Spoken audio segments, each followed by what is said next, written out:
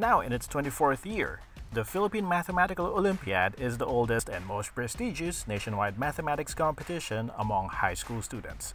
After its trial run in 1984, it was officially launched in 1986 and has been held annually since 2007. The country's contestants to the International Mathematical Olympiad are chosen from the top students who compete in the Philippine Mathematical Olympiad. The PMO is a project of the Mathematical Society of the Philippines and the Department of Science and Technology Science Education Institute. Good day, everyone. In this video, we are going to talk about the fractional part of x and how it can help us solve problems involving floor function. So if we have a real number x, we can isolate its fractional part by removing or subtracting away its integer part. So for example, the fractional part of 2.7, we can subtract the integer part of 2.7, which is 2. So if we remove it, we are left with 0.7. Okay. For negative 14 over 5, we can remove the integer part, which is negative 3. So we get 1/5. We can also do that for our last example over here. So if we get the integer part of 3 plus square root of 5 all over 2, we can get it to be 2. So the result will be the difference. Now, if x is a real number, we can write it as the sum of its integer part and its fractional part. And this is going to help us in many ways. Also, we recall that x can be bounded such that it is greater than or equal to its integer part, but it has to be less than the following integer, which is floor of x plus 1. So if we subtract the integer part of x or the floor of x from each of the quantities there, we'll be able to get the useful inequality for the fractional part of x, which is it has to be greater than or equal to 0, but less than 1. So from these concepts, we can develop the following insights when we solve problems.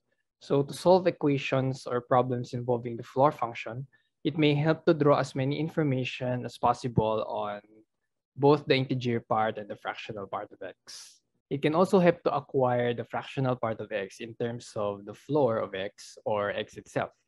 And we'll be able to use these facts. We can use that floor of x is an integer, and we can also use the inequality we just obtained. The fractional part of x must be greater than or equal to 0, but less than 1. For example, let us consider this problem from the 23rd PMO qualifying stage, part 1, number 13. So we have a real number t. We can consider its integer part and its fractional part. How many real numbers x between 1 and 23 satisfy this equation? Integer part of x times the fractional part of x is equal to 2 square root of x. So let us start by writing x as the sum of its integer part and its fractional part. Okay. So we can let a and b be those parts respectively. If we do that, we will be able to rewrite the original equation as AB equals 2 times the square root of quantity A plus B. Notice that since we are considering values of x between 1 and 23, we can suppose from here on that A is a natural number or a positive integer. So in order to proceed, we can first try to get clues on the possible values of A by using the fact that the fractional part b should be greater than or equal to 0 but less than 1. To do this, we can consider writing b in terms of a. We can proceed using these steps. So we can square the equation and we will obtain here a quadratic equation in b. So we'll be able to use the quadratic formula to get b in terms of a. So here we have this expression. So notice that there are two possible values of b that we can consider. But notice that if we take the root with the minus sign, we will get a negative number.